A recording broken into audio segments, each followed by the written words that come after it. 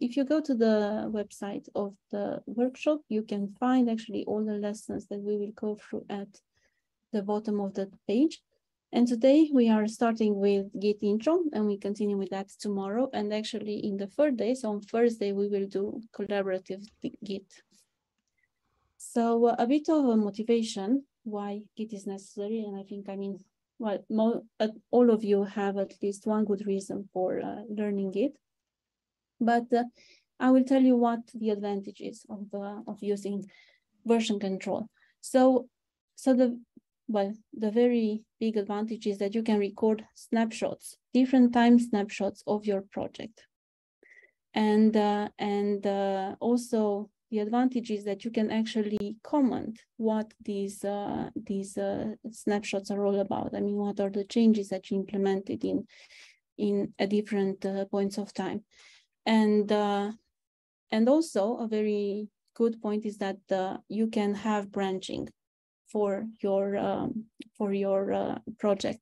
So you can work on several features. You can switch between them before they are actually complete. And also different people can work on the same project independently and without interfering with each other's work. And you can experiment with different ideas. If it turns out it is not a good one, then you can just discard it. Nothing wrong happens with your actual project. And you can also merge your successful ideas. And we will learn all about this in the following 2 days. So what do we want to version control? Often it's software. It doesn't have to be software. It can be plain documents. It can be just simple scripts. It can be manuscripts. And actually Git is great for working with LaTeX documents.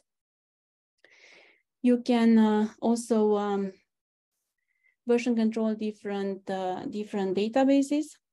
And here is actually what large databases is one good reason for doing version control instead of just copying copying your project in different directories. And the reason is because you are only going to save the modifications to your files. So you are not multiplying the number of the data, the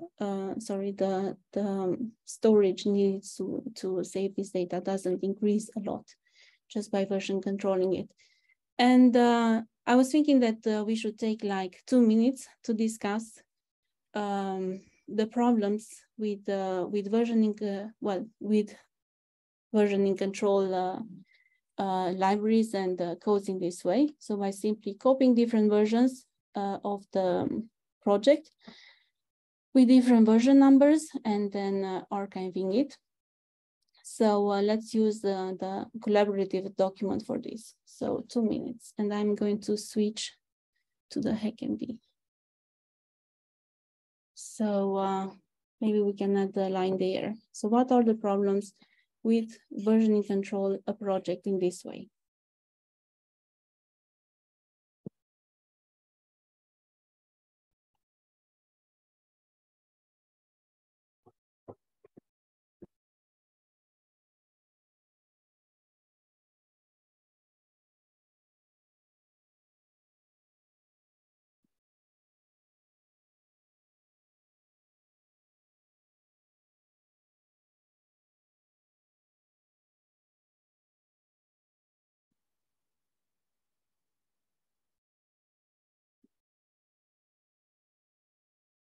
So I will pick up some of the ones I think are most relevant. So basically there is no info on the changes or the updates. You would have to actually have an additional document that tracks those changes. And that can be cumbersome because it's not together with the repo. With the project directory. If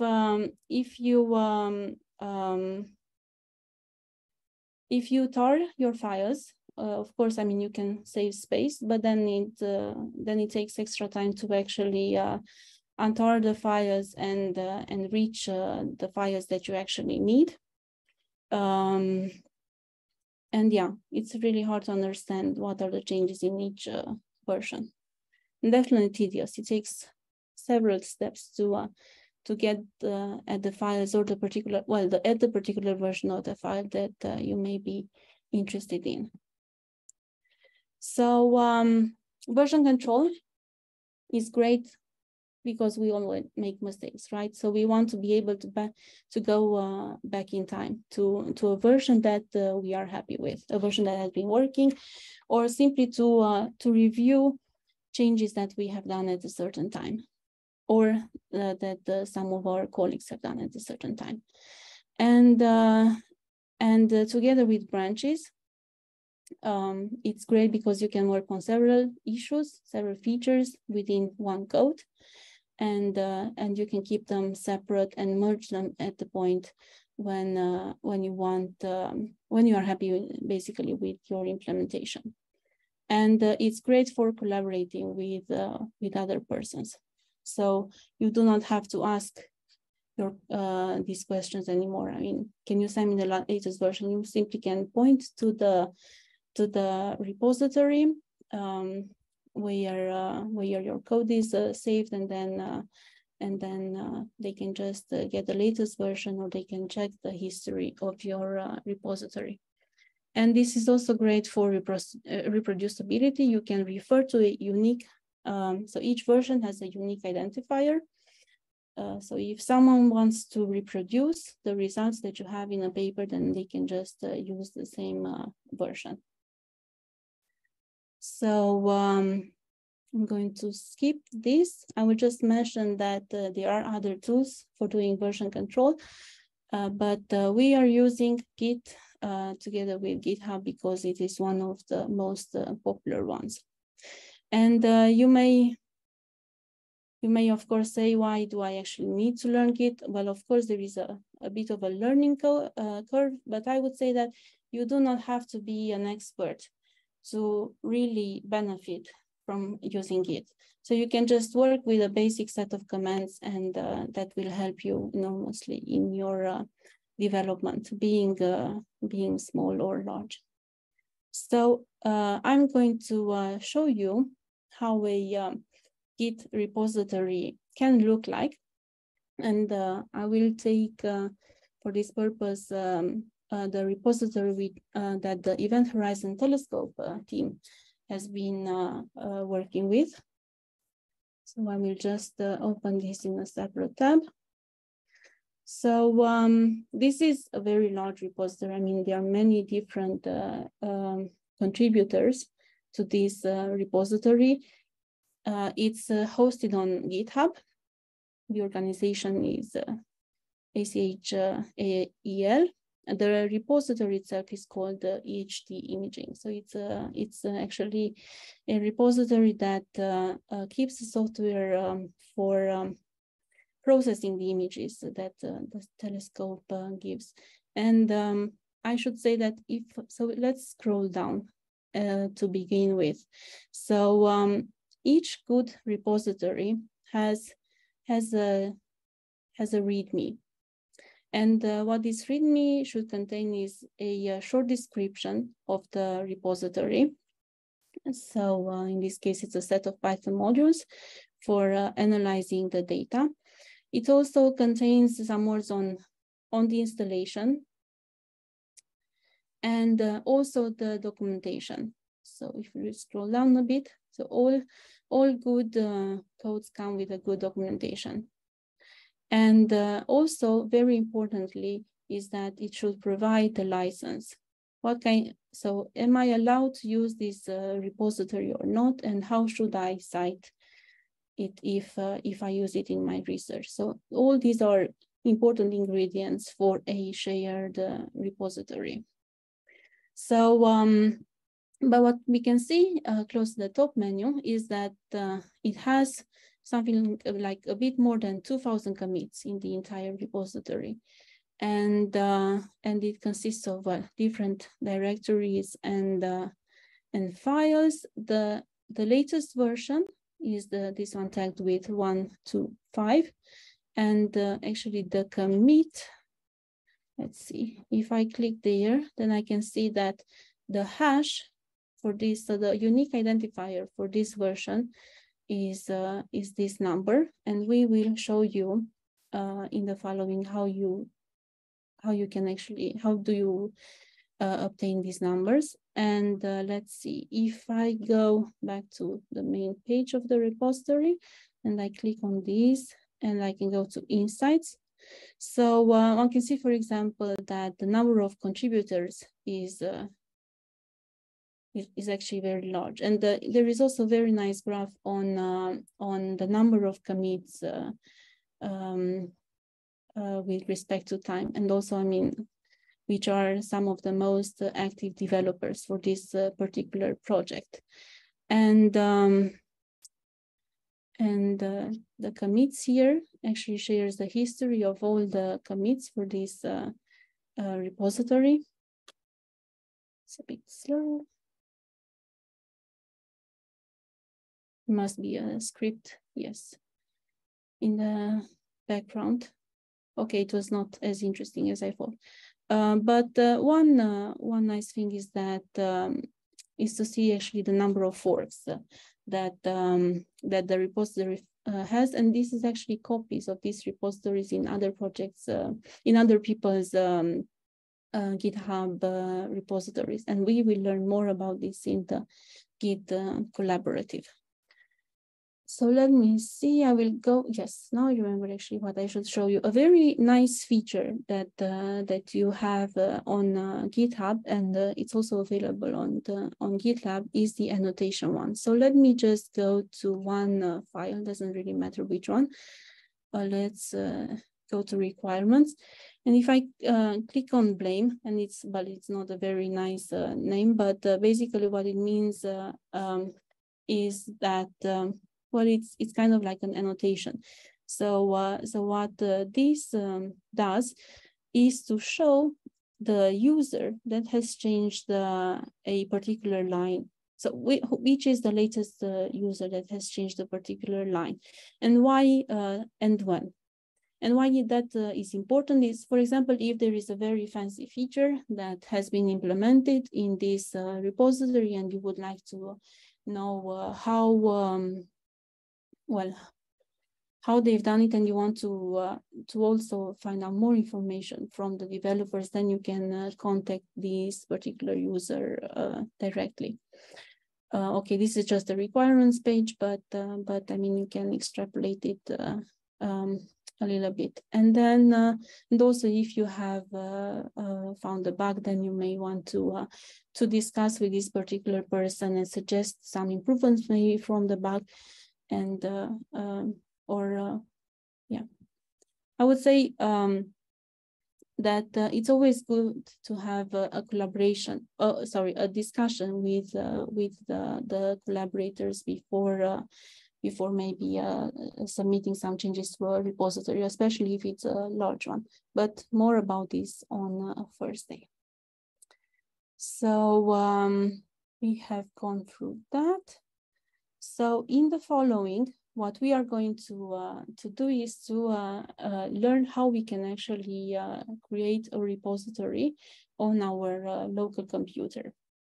And then tomorrow morning, we will learn how we can actually share it on, how we can sync that on GitHub, and later on share it with other collaborators. And let's see if there are some questions before we start the next part. So you can do blame also on the command line. Yes. Yes, that was the only. Yes, that's a nice question. So what is a Git repository? So as I said, Git is a version control system, or well, one of them. You can record snapshots of your project directory. So you can basically track the content of the folder and all the contents within the folder as it changes over time. And you can basically tell Git when you actually want to save the modifications in your project directory. And then Git is going to record this snapshot over this entire project. And for every snapshot, it is going to assign it a version or a hashtag, as I will show you. And these snapshots will be kept inside a subfolder, which is .git. So it's a hidden folder. And basically all these snapshots of the project folder and its history are kept in that. And that's kind of like a black box. But there are ways to check. There are ways to check those files as well, but we will not really show that. So if you do happen to remove this hidden .git folder, then you're going to remove the whole directory, the whole repository, and the history. But you will keep the working directory. So let's actually see how you can initialize a GitHub directory. So I will move to my terminal, and I suggest that that you just watch for the moment. If you are fast, then you may type along, but we will do this as an exercise as well later on, so it's not a must. What I will do is I will start creating a directory. I will call it workshop, and I will go into this directory. So this is going to, let's see, I will create another directory here, which I call recipe. So this is going to be my my working directory. And up to now, this is an empty directory, does not contain anything. But what I will do is I will type git in it. And what this does, so it's going to initialize the directory recipe as a GitHub directory. And I'm going to receive some hints from Git. It tells me that that the default branch name for this repository, so the default for the first branch of the repository is called master. And I should mention here that depending on your operating system and also on the version of Git that you have, your branch may be called main. So please keep that in mind. But for me, this initial branch is called master. And what I have now is Diana, there's yes? a question. HackMD, can you zoom in a little bit? The fonts are small. I guess probably the terminal. Yes.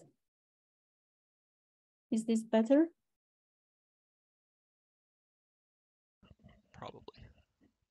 Well, let's see. I can zoom some more if you want. You can also see my latest comments at the bottom. That may be a bit too small still.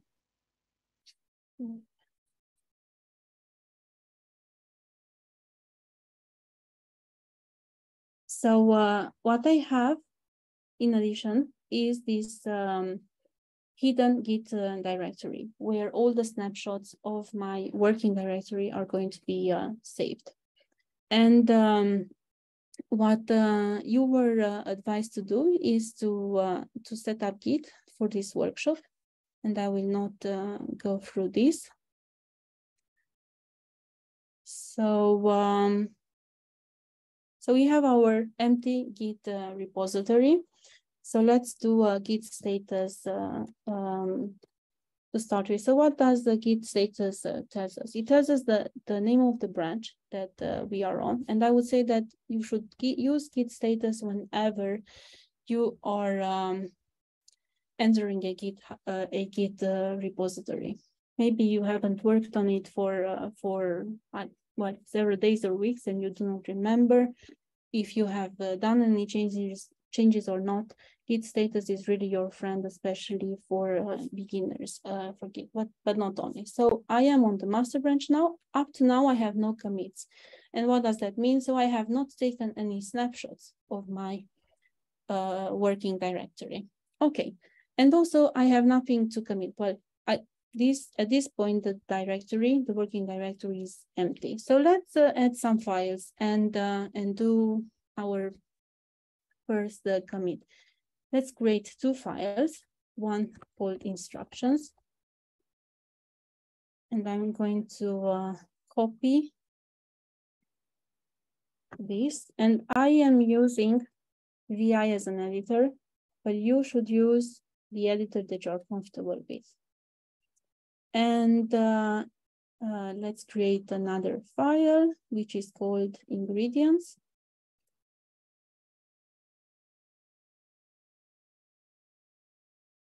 Okay, so now we have a set of instructions and ingredients for our recipe. So let's do a git status again. So what does it tell us? That we have two files that we have modified, and they are shown in red. So the ingredients and the instructions. And what it tells us that we have these untracked files.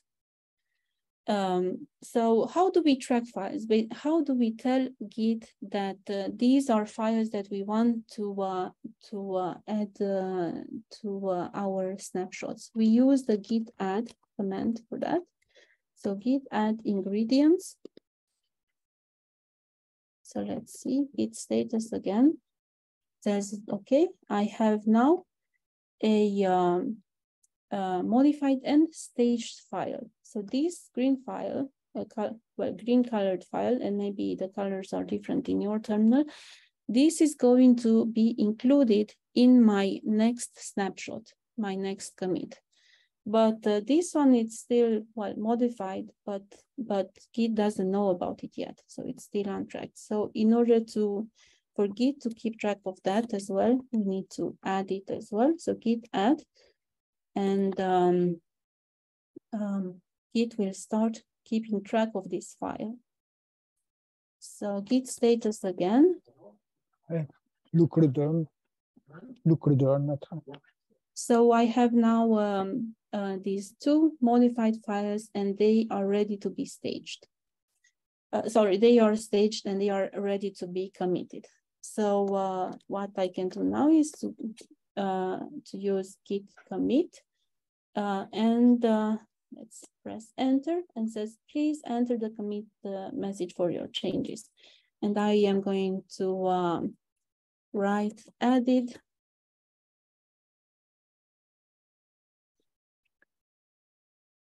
instructions and ingredients. And I would say the very first line of the commit message is important, and it should consist of a summary of the changes that you have implemented in this commit. But you can add a descriptive paragraph as well to make it easier for yourself later on, and also for your collaborators to know what this commit is all about. So I can add that this is a detailed. Well, okay, or what should I say? This is a the starting point for my recipe.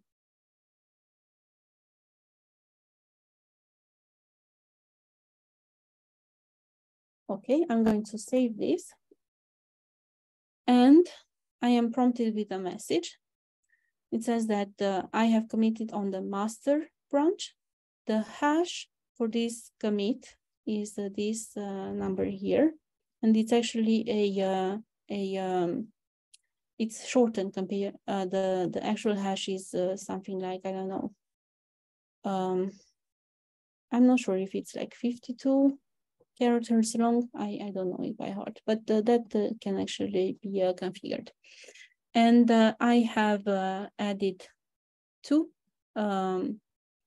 modifications to this commit.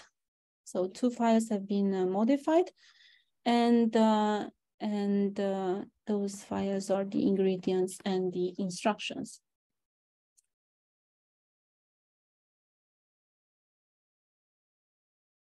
So yes. So instead of using git commit and then being prompted with a text editor to write my commit message, I could have used the command git commit -m and the commit message. And what it means that so after the -m option, I should have basically a commit message. In this, in the previous case, it was the added ingredients and instructions. So then each, well, this message is actually going to show up for the commit that I have produced.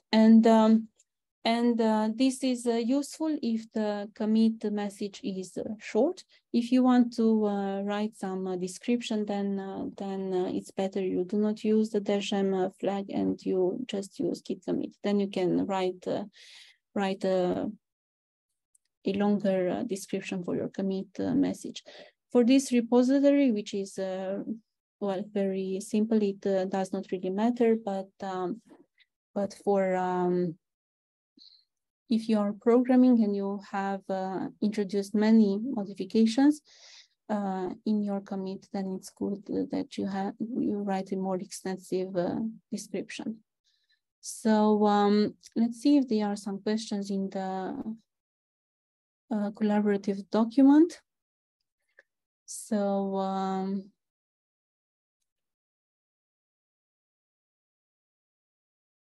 we will tackle this more on Thursday, but I would say that good repositories have regular discussions on how to collaborate to the project, or at least there is a clear description on how you can collaborate to that project, and that can usually be in the README. And indeed, I mean, different people like to do things differently, and I think it's nice if you can reach some common ground on how you can collaborate together. So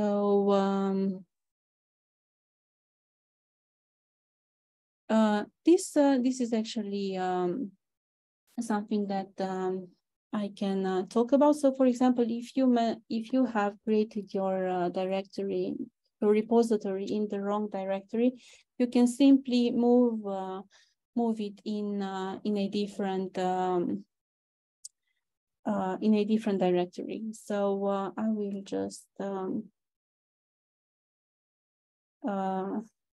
let's see. I will go out of this. So let me say show. Let's go to workshop. So for example, if I manage to do git init here, for example, so let's say git init, and I initialize this wrong directory as the workshop, what I can do, I can get out of this one. I can move this into, for example, move it to a different name. I can create, another directory for this, and then I can move my recipe in this instead. So this is one way you could do this. So the relative paths in the Git project directory are, so I mean, the Git uses relative paths for it. So you can just move your repository wherever you deem fit. So let's see, how are we on time? So yeah, we are good with the time. So in the following, we are going to take 20 minutes for an exercise. And what you should do in this exercise is to add a new snapshot of your directory, so a new commit. So you should change the ingredients files and also the instructions, and do commits from these from these two different changes. And you have some hints on how you can do that. And if you are very fast, actually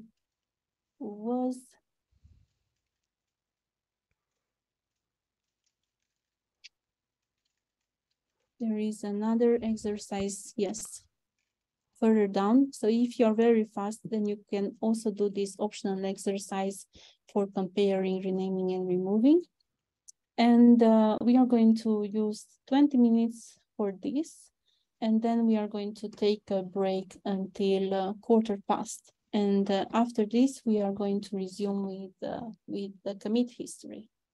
So exercise plus break until 1/4 past. Okay.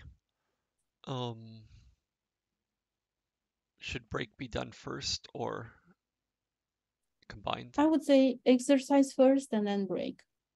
Okay. Then you can be flexible about the break time.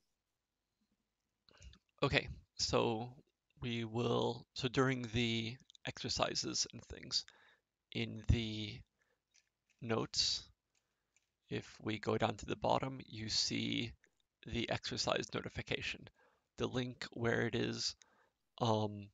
So we need at least 10 minutes for a break. So shall we come back at 20 past? Otherwise, we're combining. And yes, let's do that. So during the exercise, you can continue asking questions down below here, and we will keep answering live. So with that said, see you soon. Good luck and bye for now.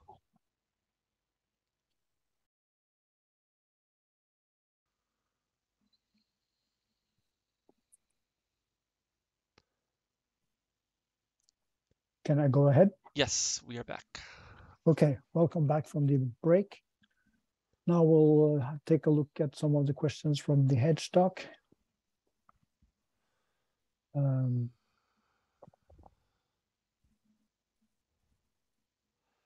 So what does the head pointing to master mean? This is something we will see in the git log. When we do git log, we see the hash and head pointing to master after the hash. Master is the branch that we're at, and head is pointing to the next to the point where we add commits. So it's a kind of recording head, if we're thinking or like old school tape recorders. So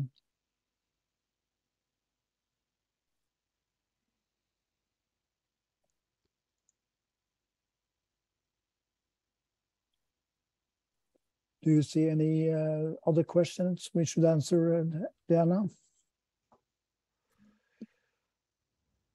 I think some of them will be clearer after we go through the history, but maybe explain what the colors mean when one does git diff. That might be interesting. Right. Then I'll take a look at git diff. So when we do git diff and we see the A ingredients text are written in red and the B ingredients text are written in green. So this means that the green things are added. So here we see that a half onion is added to the ingredients text, and that's what the diff is showing. And the same goes for instructions.txt, that there is a line missing in the original instructions text compared to the new instructions.txt, which has the line enjoy. Yeah, and maybe I could just add that the A and B, so the A is for the first hash at the top, so the 26 one, and B is for the EC0 and so on hash. So because in this particular example, we are looking the difference of modifications introduced in 2 different commits. Right. Okay, I think we'll continue with Git history and log. We already had a look at Git log, and we see in the Git log that we get the commit message listed. So on the web page, we see a longer list of from the Git log, and so we get the history of the file, or the history. So you see the commit messages lined up after each other, and Git log starts with the latest commit, and the older ones are listed below.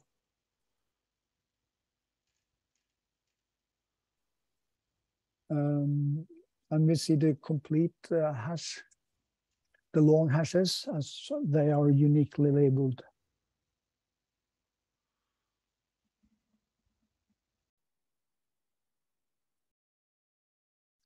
One command that is easy to, is very efficient to use is to use git log one line, and we get a commit for each line. And here we see the head pointing to master as the long output of the git log head. Here the short form of the hashes are listed instead of the long form. So we see the importance of having good commit messages in the title, on the one line. So we get a good understanding what the history of the repository is.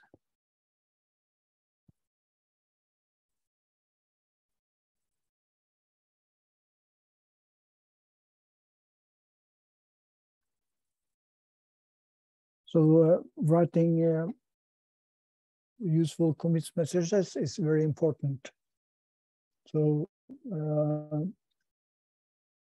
a good example here, we see a good title, increased threshold alpha to 2.0, and then the motivation for the change. And there is an empty line between the first line and the more detailed commit message.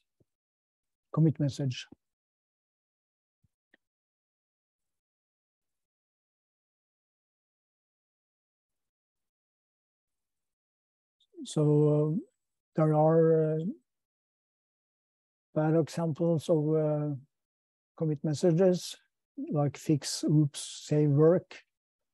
But the good ones are commit messages in English that will be understood from years from now by someone else or by your future you. So good references are there are some links to where you can find good references for commit messages. You can also browse repositories to write how to write commit messages and to get inspired by their styles. Some SciPy, NumPy, Pandas, and some more.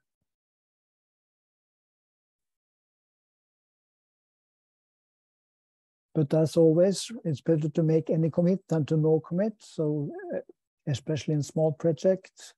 So let not the perfect be the enemy of the good enough.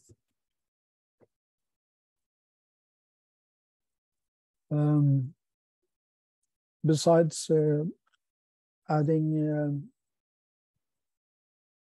adding files for committing, which we can also use a special file called gitignore for ignoring files and paths. That's especially files that get generated due to compilation or or other generating tools.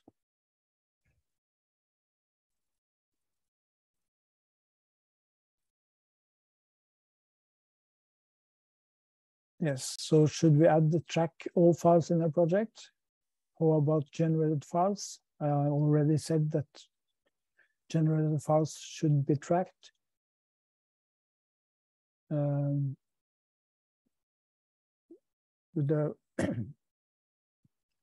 So this is a bad idea to commit compiled binaries to version control.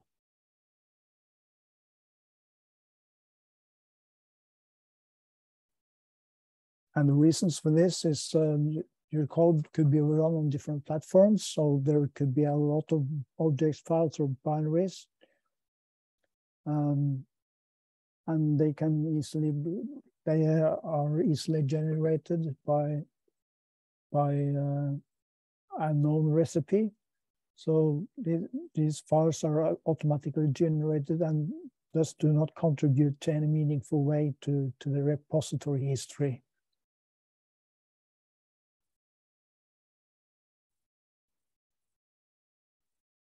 And generated files can be quite large. So the number of changes to track the source code change can increase very quickly.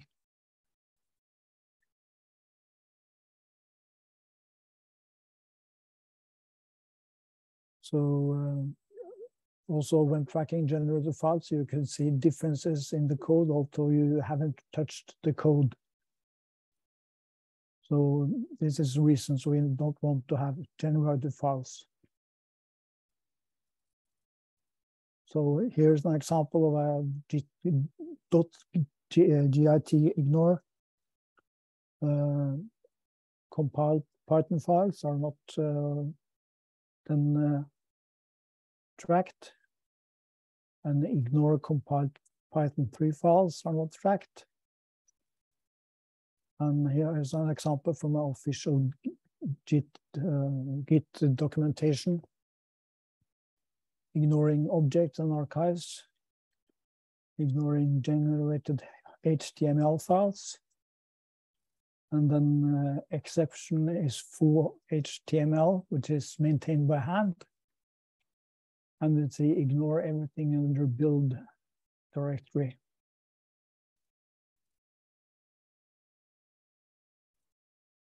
The gitignore should be a part of the repository because we make sure that all developers see the same behavior. So all files should either be tracked or ignored.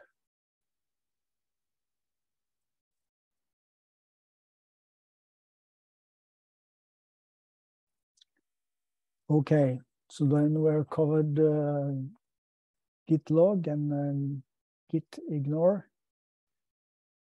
Then we're going to take a look at branching and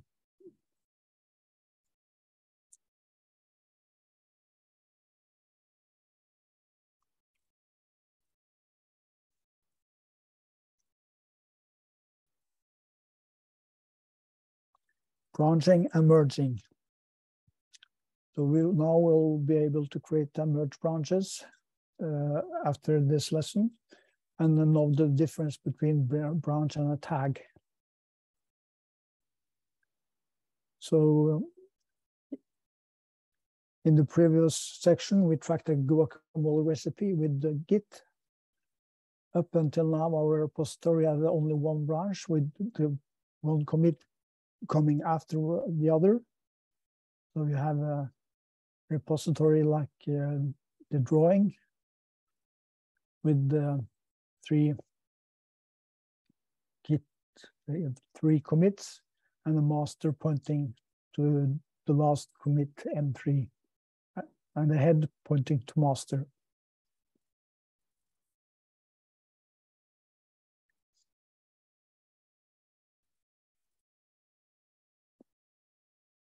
So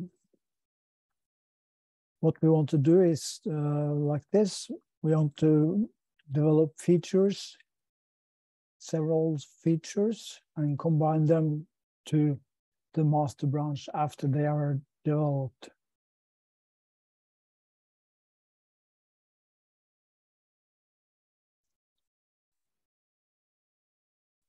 Software development is often not linear. We typically need at least one version of the code to work, to compile, to give expected results. At the same time, we work on new features, often several features concurrently, and often they are unfinished. So we need to be able to separate different lines of work really well. So the strength of version control is that it permits the researcher to isolate different tracks of work, which can be later merged to create a composite version of that contains that all changes.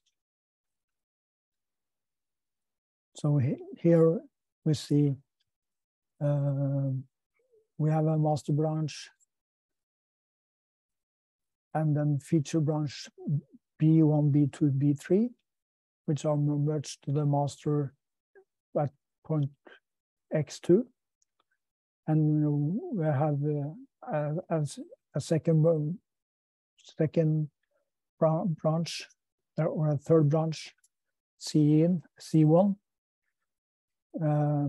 which then gets to commit M4 and are merged at X3 in the commit branch. Can you make graph. your web browser a little bit narrower so it fits in the shared screen? Well, it's not in the shared screen now. Yeah, See. like the right side is trailing off. Yeah. Or maybe zoom out some or something. Okay, no, that didn't help. Can you narrow the web browser some? No, I'm not able to narrow the web. Yeah, I can narrow the web browser. That's right. Okay, there. yes, that's good. There it says. And then if the terminal scrolls over, same. Okay, thanks.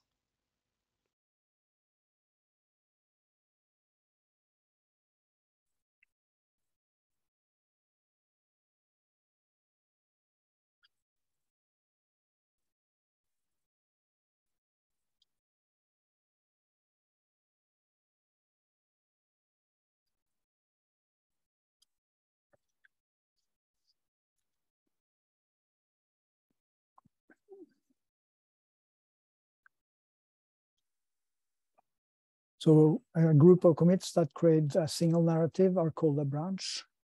Well, there are different branching strategies, but it is useful to think that a branch tells the story of a feature.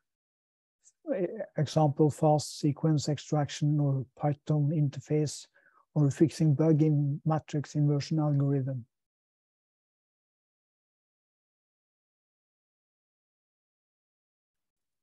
So we'll define an alias that is helpful when looking at branches. So Git will then be able to nicely visualize branches structure in the terminal without having to remember a long Git command.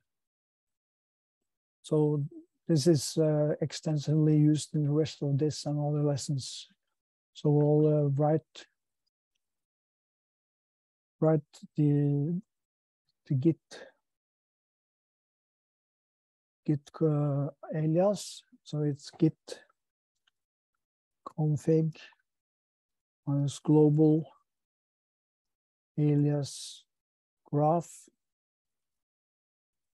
log minus all minus graph minus decorate minus one line. And I think that's all.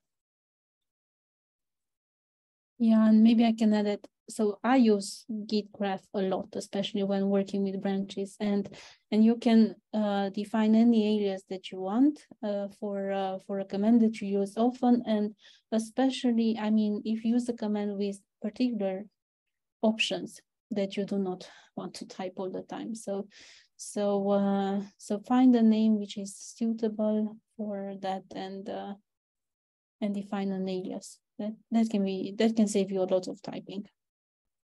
So if we call it then by calling the name graph, git graph. So it now shows it's very similar to git log one line currently, but when we add the branches, we will see that it will visualize these branches and do this very well.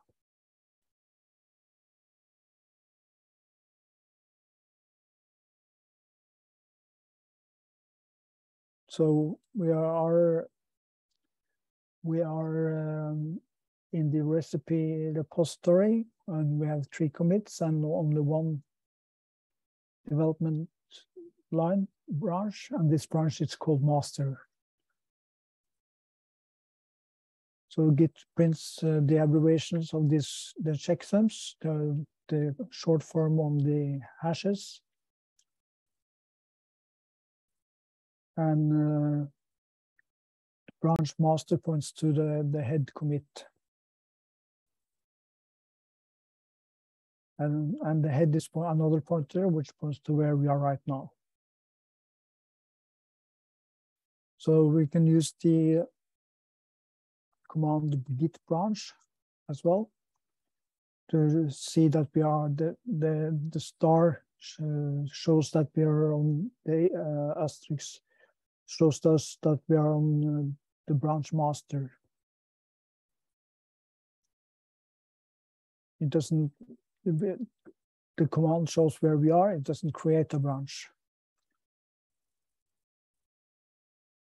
So now we'll create branches and we'll switch between them and merge them, and how to remove branches afterwards. So now you can type along. So we'll create a branch experiment and check out to the experiment branch and see how it looks. Git experiment master, this tell git branch experiment master. This creates the branch experiment from the master branch. Git checkout experiment. Then Git tells us that it switched to branch experiment. Git branch. Now the star moved to the experiment branch.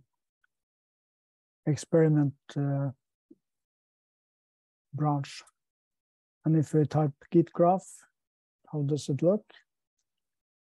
So now we see that head is pointing to experiment and not to master. So it's the command git checkout experiment that moves the head pointer to the experiment branch.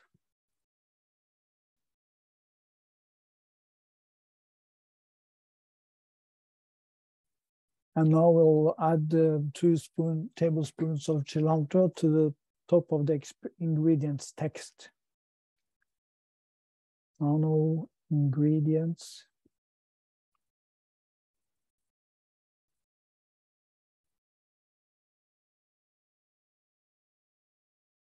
Two tablespoons of cilantro.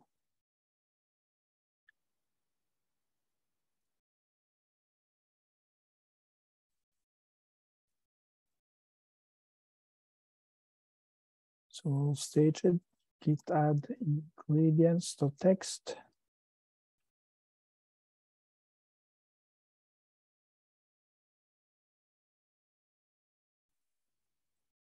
git commit -m. Let us try with some cilantro.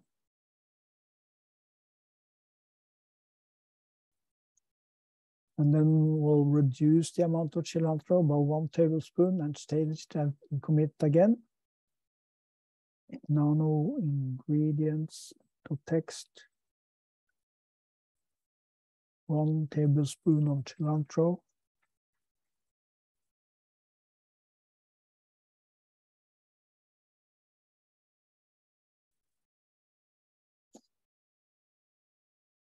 Git add, git status, git add, ingredients of text, commit -m, maybe a little bit less cilantro. So now we have created 2 commits, and we'll use the command git graph, and we see that experiment has moved away from the branch master with 2 commits.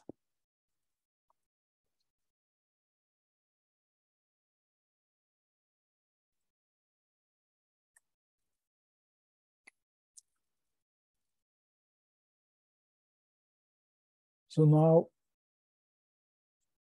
now you can try the exercise, create and commit branches, create another new branch and a few more commits, and we will use the next section to practice merging.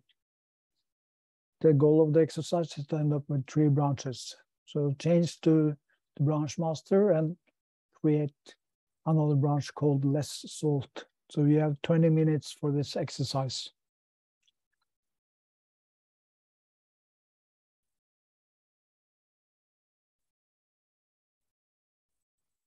So after the exercise, then we'll take a short break as well, right?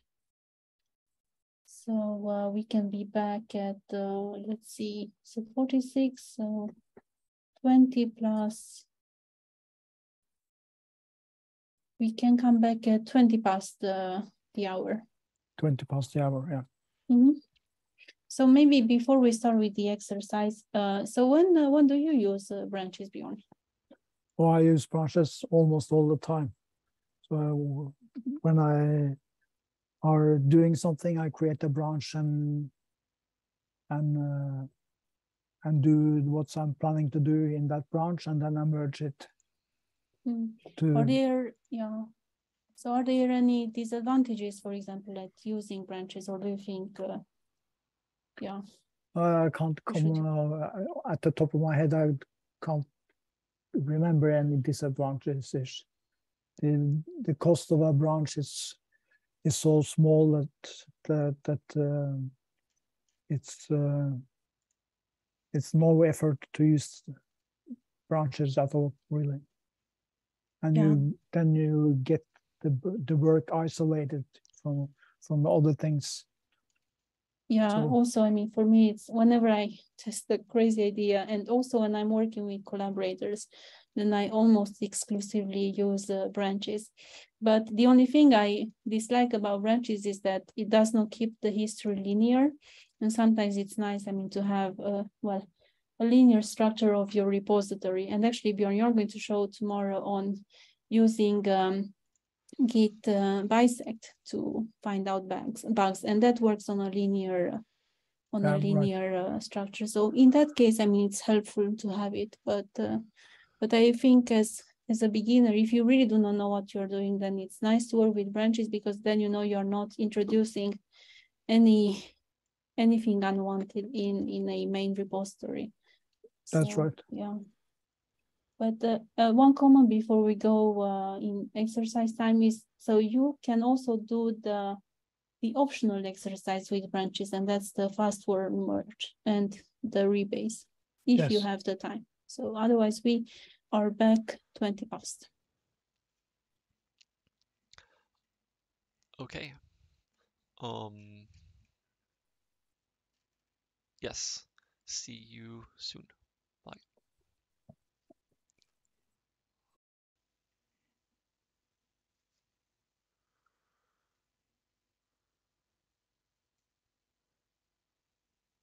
And you're back. Okay, welcome back from the break. So now we have several branches. We have the our master branch, and we have the experiment branch, and we have the less salt one.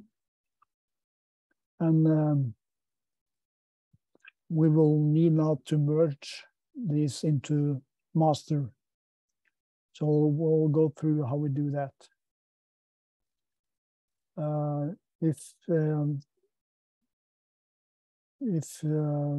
the commit graph that you have is different from this one, you can or you got stuck in the above exercise, so then you can clone the recipe before merged from GitHub. So there's a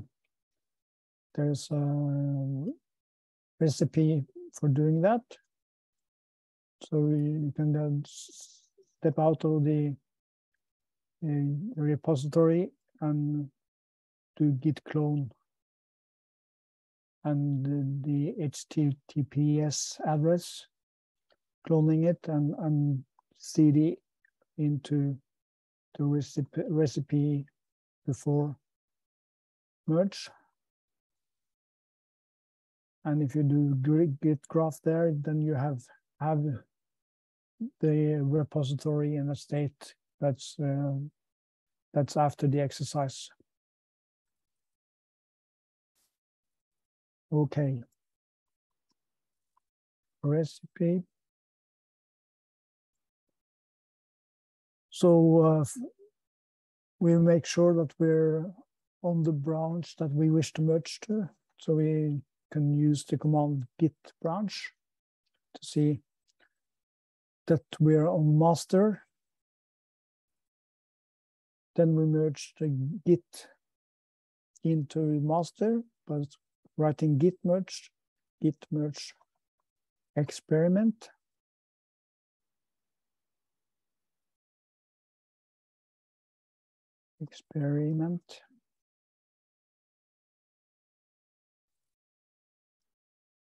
And then I'll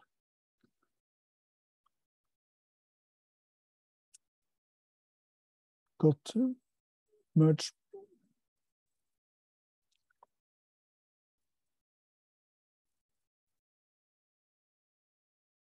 And then I'll write git graph to see if I get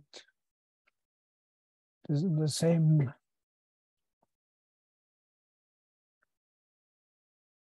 graph.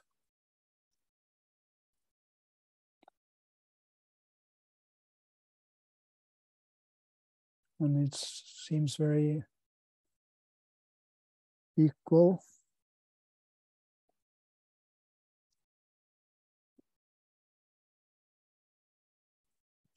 So what happens internally when you merge two branches is that Git creates a new commit, attempts to incorporate changes from both branches, and records the state of all files in the new commit.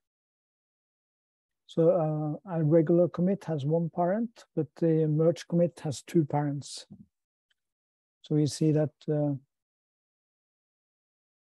parents of the master, the latest commit on the master branch are now the last experiment commit and one from the master branch. Should people be typing along now? Yeah, that's probably a very good idea to type along.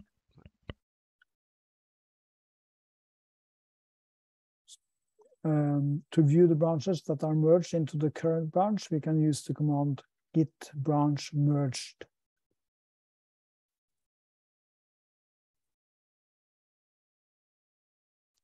and we see that experiment is merged into master.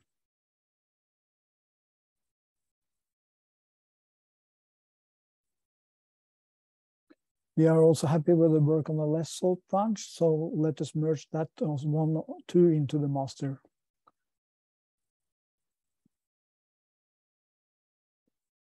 Git branch, we are on master, git merge less salt.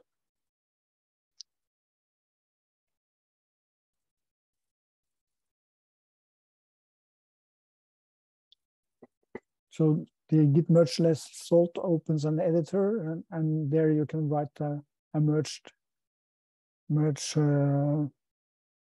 commit message. Git graph. So now we got a repository that looks like this. The commit graph after merge.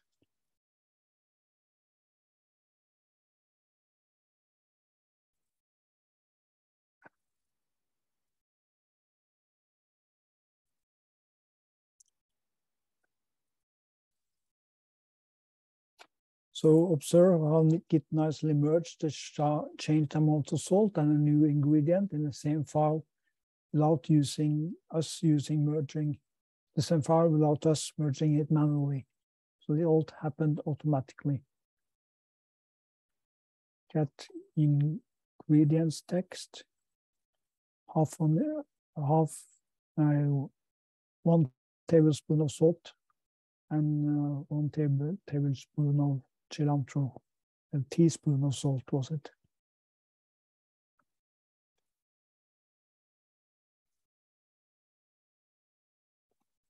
If the same file is changed in both branches, Git attempts to incorporate both changes into the merged file.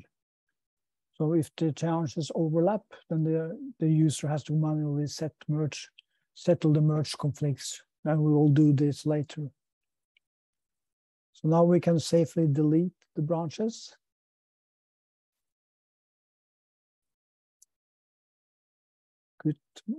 Git branch minus merged. We have merged experiment and merged less salt into master. And we can then do branch minus T, experiment and less salt to delete the branches from the commit graph. Yeah, and minus D is for the merged branches. That's for the merged branches, yes. So now we will just have master and head pointing in the Git commit graph. So Git graph will show the same thing, only head and master. Head pointing to master, a master pointing to the latest merged commit. Yeah, so basically the commits are still there, but the references to the branches is gone, right? That's right. Mm. So the names experiment and less salt are just pointers to the commits themselves.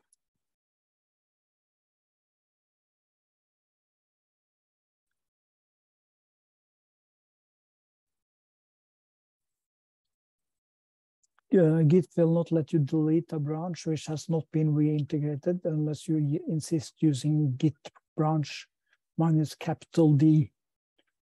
So, and then your commits will not be lost, but you may have a challenging time finding them as there is no branch pointing to them.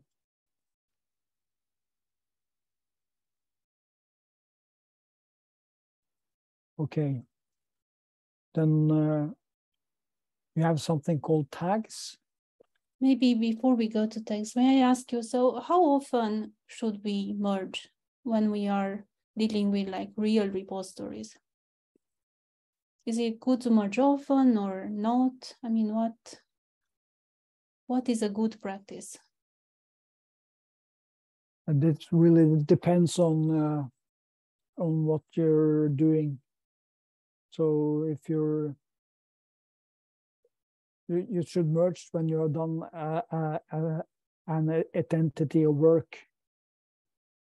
So something that's an isolated set of work or a unit of work, then you can, when that is finished, then you should do merge. Yeah, I think, well, the danger is if it takes many months to implement your feature, then your collaborators may be, well, then the master or main branch may be well ahead of Definitely. of the parent commit, and then when you merge, you may end up in many different conflicts. So so you should not wait too long before merging. But then you have to look through the reason for it took many months to finish. Was it because you didn't work on it before lately, or is the amount of work so huge that it takes several months to complete? Because I mean, it can be both. Yeah, if it's the latter, then you should commit more, very often.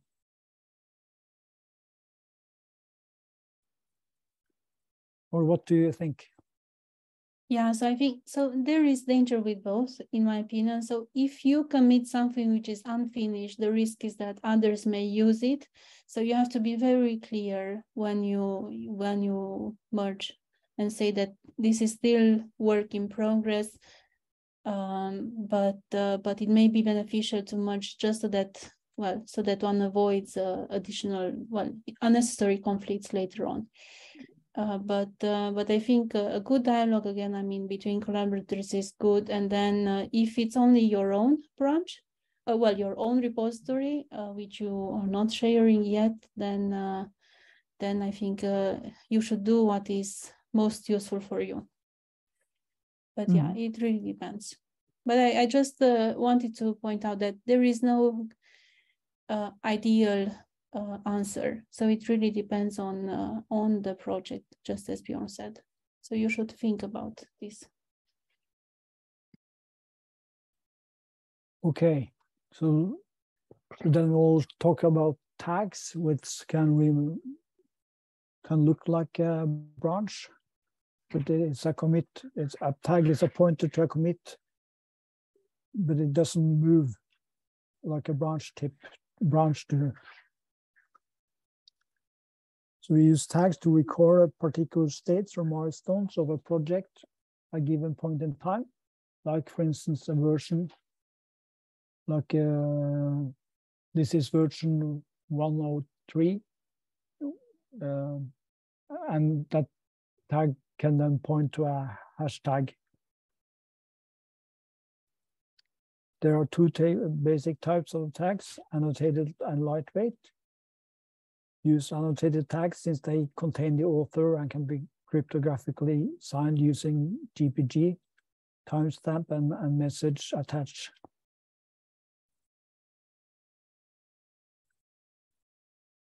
So let's add a tag to our current state of the guacamole recipe. So you can type along. Git tag say noble 2021 message. Ooh. Recipe I made for the 2021 Noble banquet.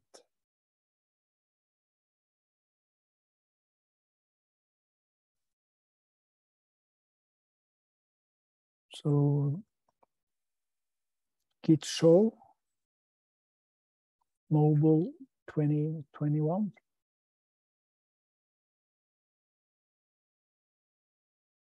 Unknown revision. Git graph.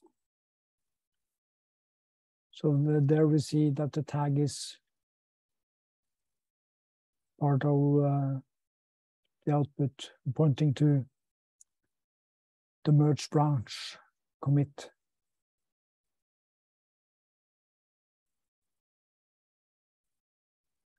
Git show.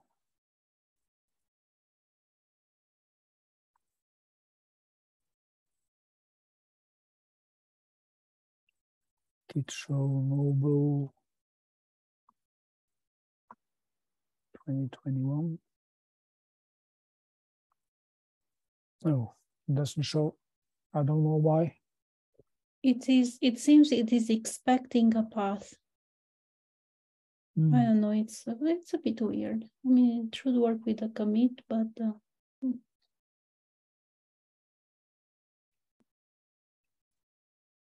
Okay, so now we have used a lot of commands.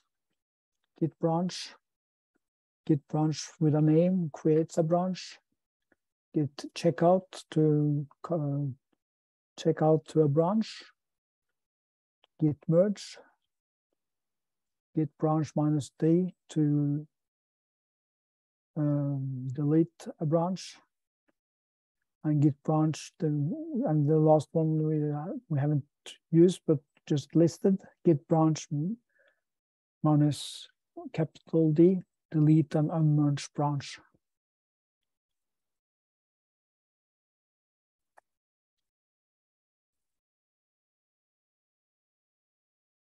So and there's a shortcut for the checkout. There's a git checkout -b and the branch name. We'll create a branch and switch to it.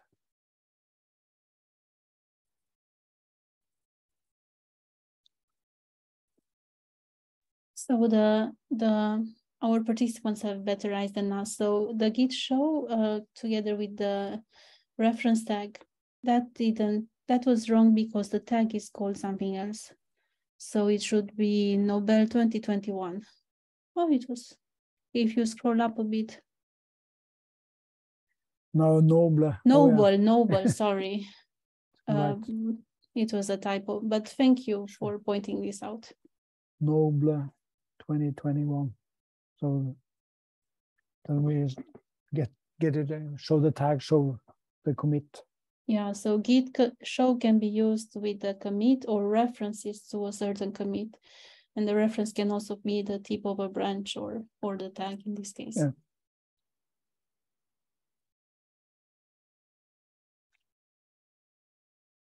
So here's a typical workflow. You check out a branch, you work, commit, work. Then you check out to master and merge that new feature, and then you delete the feature branch.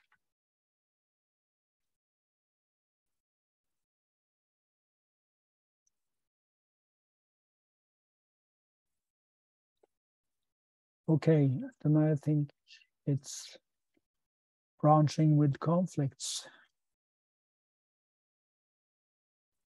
Yes. Conflict resolutions, Diane. Exactly. So I'm going to take over the screen share as soon as Richard says it's okay. And while we get that ready, maybe Bjorn, you want to comment on what the -a is together with the tags. -a. Yeah, -a. So the -a option together with the creation of the tag. That's for annotated tags, or? Yes. So one can basically add some additional message to the tag so that when people check it, they know, okay, what is this tag all about? Right. So it's nice actually to annotate the tag as well, because then you know why the tag was introduced. So let's see. So Richard, am I good to screen share? Yes. Thank you. I think you can just grab it there. Okay. Yes. Okay, great. So font should be fine. At least it was the same as in the earlier today. If it's not, please let me know. So we learn now how to merge different branches, and as some of you have experienced, you can actually get into conflicts when you try to merge branches. And when does that appear? So let's assume that we want to change a file. Maybe you recognize part of the ingredients, txt. So we have like we have some ingredients, the avocado, cilantro, and salt. And one of us, or well, on one branch, we modify this file by adding a line and modifying the amount of cilantro. And then on another branch, I or someone else modifies the same file, and the modifications in that case are the amount of cilantro again, and then the addition of some onion to this. So basically, there are two different modifications in these two different branches, and at some point we will try to merge these. And we will see shortly is that when we just try to merge the modification of the added line, then Git will know, okay, this is a modification that you have done. It will take it for granted that is what you want. So it will merge it without conflicts. And the same, I mean, if we only had modified the onion in the other branch, but Git will not know. What do I do about this part of the code or this part of the file? What should I do? Should I have half a tablespoon of cilantro or two? And then we will see actually how we can deal with that. So, but basically conflicts appear when you have modifications in the same line of code or the same lines. I mean, if they are next to each other, then there can be several conflicts. So, and I should say that you should not be afraid to get into conflicts. You can always abort a conflict. We will see if you do not know how to solve it, and you can. And if you are not sure, I mean, you do your best guess, and you can always revert back to some commit that you have done. Maybe this is a good point to say that as long as you have committed your changes, you can always revert back to them. It is more dangerous if you have actually spent, I don't know, hours or days changing something and you have not committed them, and then you lose them by, well, we will see how some comments that can actually end into messing up with your working directory. But the point is commit often, and especially at the beginning. I mean, you want to make sure that that your work is not lost, basically. Okay, so then let's prepare a conflict, and you may type along if you want, but we will have the same steps as an exercise. So if you find it's too hard to both watch the stream and type along, then just sit back and relax. And if you have if you do not have a recipe to work with, well, a local repository, then you may clone this from the CodeRefinery GitHub, but I think most of you have actually already a working repo, so I would skip this step. And I should also say that you do not have to have an exactly identical repository. It's okay if you have your own commits, fewer or more. That is perfectly fine. So let's make two branches. Okay, so let's see, where am I first of all? So I stepped away from my computer for a while, so I should check with git status. What is the status of my repository? So I am on the master branch. I have no changes in my working directory. That's what working tree clean means. And then I have no commits, and I also have no stage modification. So everything is clean in my working directory. Basically, all my working tree is in sync with the head, which is which points to the latest commit. Maybe I should show that. So if I do git log one line, I see that the head reference points to the tip of the master branch, which is my latest commit. So all is good. So what I want to do is, okay, I will create 2 branches from master, and I will call one of them like cilantro. So git branch like cilantro from the master branch. And I'm also going to call one this like cilantro. This like cilantro. We all have different preferences, so we will try these. And then let's do different modifications to the amount of the same ingredient on these 2 different branches. So on the like cilantro branch, I should do a change. So let's see. First of all, of course, I have to switch to that branch, and I can do that using git checkout. Like cilantro, yes, that's the one we will start with. And I should say that if you have a newer version of Git, you can also use the git switch command. They are identical in this particular case. So I am switching to the like cilantro branch. So these branches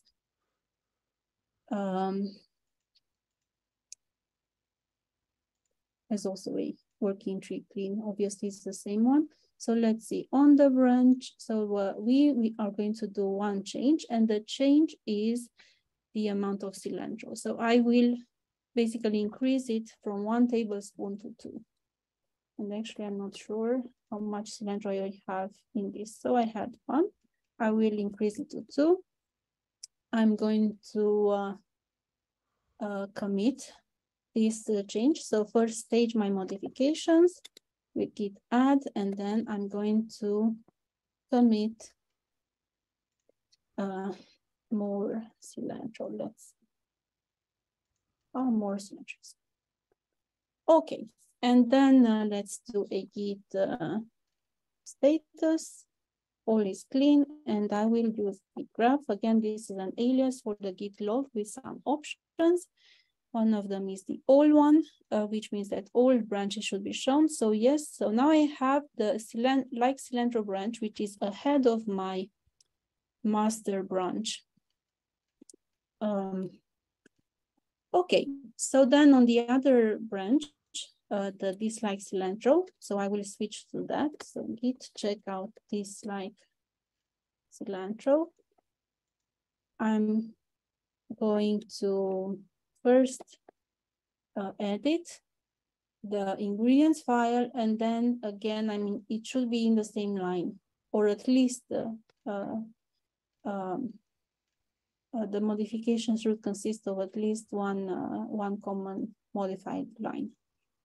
So here I will say I only use half of a tablespoon of cilantro, and I'm going to stage this with git add and commit this modification less cilantro. So we are not so creative in the, or I am not so creative in the names of the commit messages. Okay, so now let's go to the master branch and assume that we want to merge these 2 different branches. So git checkout master. So let's use git graph again. And I would say that it's a very good idea to use git graph often when you are merging branches, because then you can have a good visual graph of these different branches. And I mean, of course, this, well, when you do not have many branches and many commits, it's easier to see.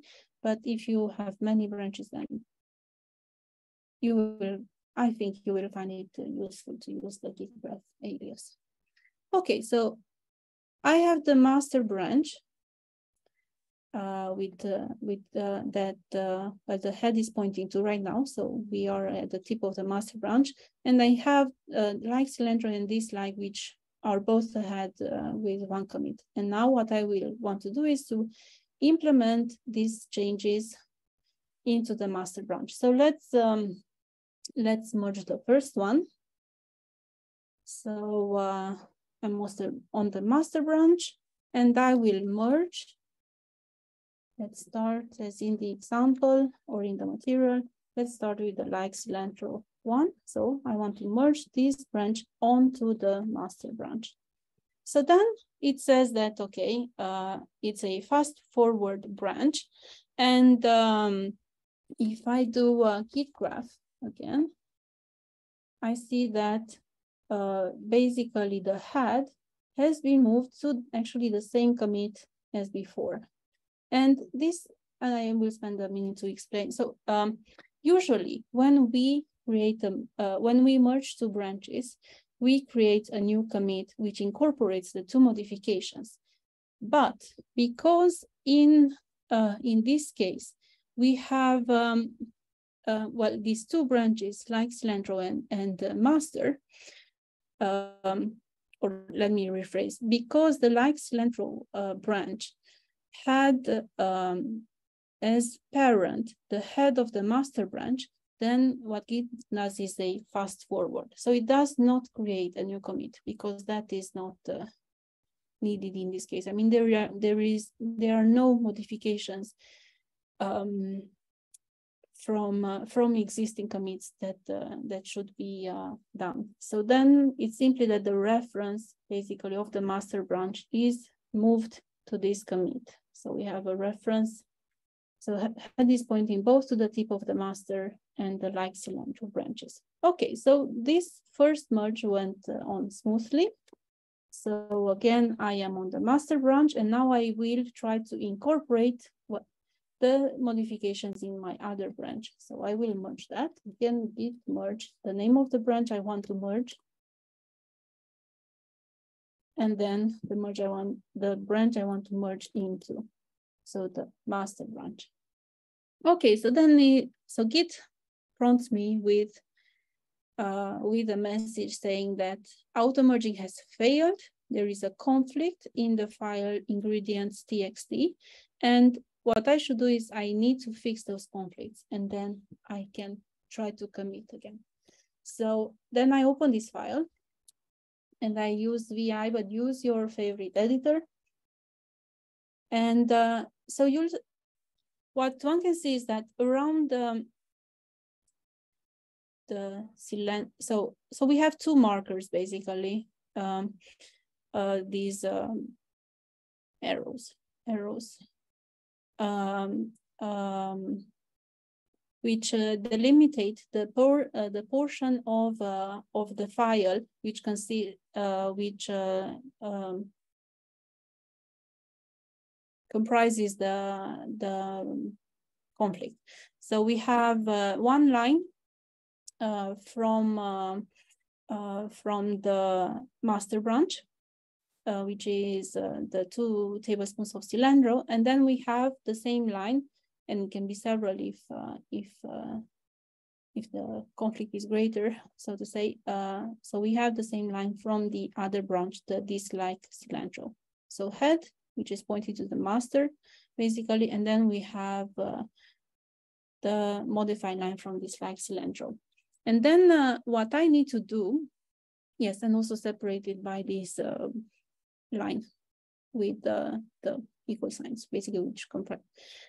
So what I should do, I need to choose basically, what do I want? Do I want 2 tablespoons of cilantro or half, or I want something completely else? That's really for me to decide. And then, so let's say that I am going to go for 2. And what I should do is I need to remove these delimiters. So this line disappears. And also this one here. So the file should be clean of delimiters, basically. You need to have the content that you actually want to commit. So no delimiters. And then once I have edited the file, then if you check Git status, it says that I have a modified file which is not staged yet. So I do have to stage it before doing anything else. So Git, well, sorry, before committing it. So I am going to stage the files. And one important Git is actually very smart in producing useful messages. It tells me that that I can abort a merge if I do not know how to solve the conflicts. But in this case, I do want to solve them, and then I just need to type git commit again. And I do not need to specify a new message. It's going to take the same as I have attempted before. So just git commit. It's going to prompt me with a message. I can just keep it as as merge branch /cilantro and save it. And what I have is a new commit with this hash and the commit message. So if I do git graph again, then I see that I have this new merge, which has the parents, well, the previous commits of the dislike cilantro and master branches. So this is how one can solve conflicts. And in the following, we are going to take 20 minutes for... Diana? Yes. Could you just repeat why the first merge worked, but the second failed? So yes.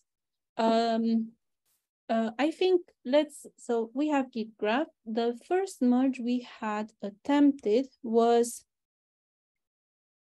let me think. It was this one. This is, right? This is where we merged like cilantro with the master. So if I do git diff of this commit, so the like cilantro, and the initial and the commit for well, the commit corresponding to the master branch before we added the cilantro. So then what I see that there was one modification, and that was changing the amount of cilantro. And maybe it's not so clear here, but let me rephrase. So the conflict arises when we have two modifications which are conflicting. In the very first merge, we had only one modification, and that was the amount of cilantro. The master branch, well, there were simply no new modifications to the master branch, so there were no conflicts to interfere with. So again, I mean, conflicts arise when there are two modifications. I mean, doesn't mean that the files are different, but the modifications introduced from the parent commit, from the common parent commits, they have to be different. So, Bjorn, do you think I should rephrase, or is that more or less clear? I think it was clearer. Okay, so as an exercise, you will try to recreate a conflict in two different branches and then merge them. And yes, here, create and resolve a conflict. So we do that as an exercise. And then we are going to have a short break, and then we come back at 20 past, I think, would be good. What do you say, Bjorn? 20 past sounds like a... That sounds like a good plan. Good plan? Good. Okay, so exercise and then break, and we are back at 20 past.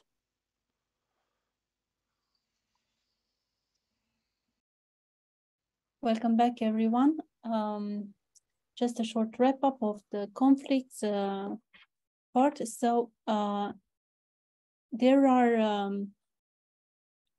if you have, for example, conflicts and you want to merge them automatically, then you may use the recursive option together with git merge and the X hours if you want to incorporate the changes that were on the branch that you are onto. So, for example, git merge recursive hours less avocados will merge the changes which are on the current branch in in this case, master, although it's not obvious here.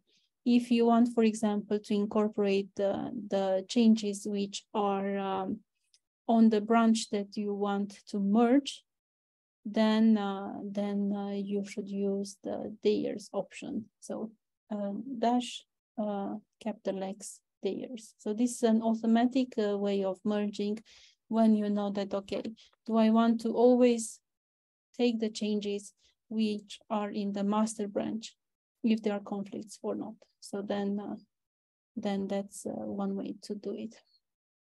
And always, if you are in doubt, then you can abort the merge using the git merge -- abort command.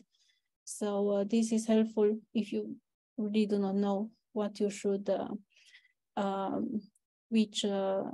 you should change the files, and then you may need to talk to one of your colleagues or fellow collaborators and agree on the changes to be implemented. And that was it about conflicts, and just some notes on merging. So we had the rebase optional exercise when it comes to merging branches, and I realized that, well, not all of you are comfortable with that because we have not really covered it. And yeah, sorry for the confusion. It was only intended as an optional exercise, so you must not do it, and we will try to add more information for those that still find it useful and want to learn more about it. So should we do, Bjorn, some? Yes, then it's time to wrap up for today. So we have almost 150 questions from the Q&A.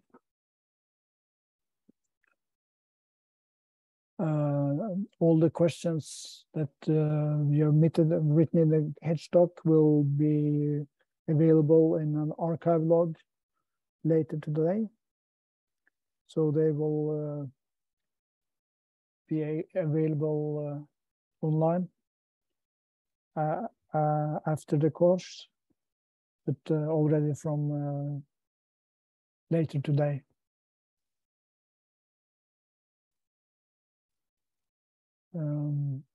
Do you want to take over the screen share and maybe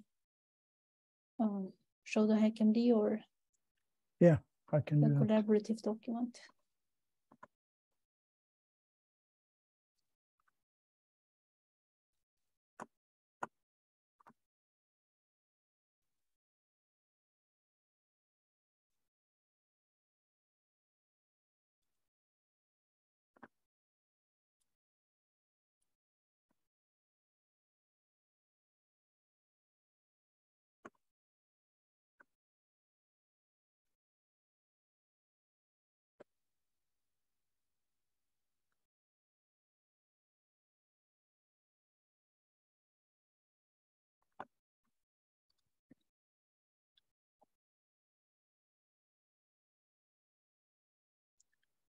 So I think we have questions from all parts of the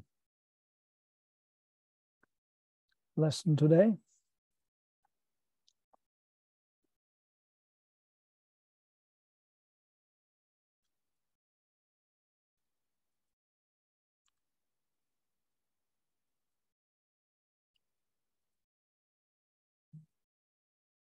We have gone through conflict resolution.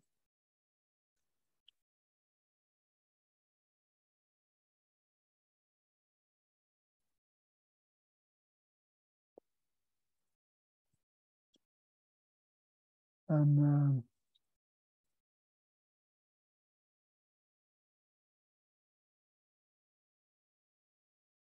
yeah, so maybe we should remind everyone as well about the feedback, which you'll find it at the very bottom of the online document.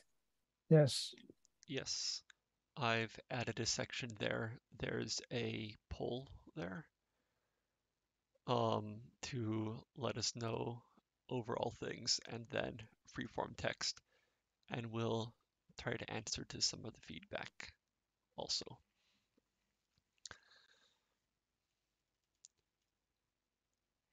the other news I have includes Twitch will have the video stored immediately for review. I'll try to get them posted to YouTube by tonight. Check the installation configuration. If anything went wrong today, you can look over the installation script again and see how that goes. And the course webpage will have any other updates we can think of, and it has quick links to everything. So, yeah, and maybe we can mention that tomorrow we are going to show you how you can share your repository online on GitHub in particular. And if you do not have a GitHub account, then now is the time to set that up. And also you most likely want to have a two-factor authentication as well set up with your account. okay. And we will be going through also inspecting history and doing some Git archaeology and undoing things. Yeah, and that's really helpful if you want to find bugs in your code. At least I find it very helpful. And we will also discuss how much Git is necessary. For some, Git is a tool they use for everything, and for others, Git is just used for code. So, but we will discuss that tomorrow. Yeah. Is there any type of feedback, Richard? Yeah. So one thing I noticed, someone requested more personal experiences about how we use Git ourselves, and someone requested more getting straight to the point. So what we generally try to do, or what we'll try to do, is during the icebreaker time, so the 10 minutes while we're connecting and getting started, we'll try to schedule some sort of more personal stories or about us, how we use different tools then. So that's a reason to join early and get prepared.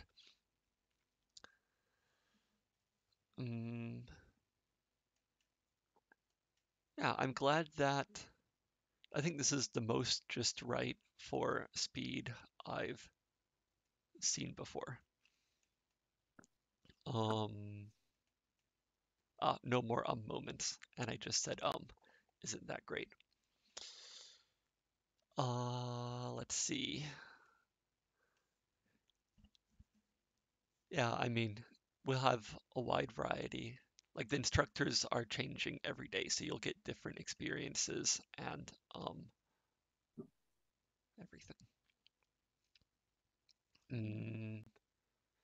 Yeah, well, it's just about the end time according to what I see here. Yeah, and don't forget, so this is here for free, but we always would like more volunteers to work with us. So if you're really liking it, bring friends back next time. Be a team leader, be a co-instructor. We can find something for everyone. So with that being said, I guess see you tomorrow, 10 minutes before the hour starts in whatever time zone you are. Yep, see you tomorrow. Okay, thanks so much. Bye.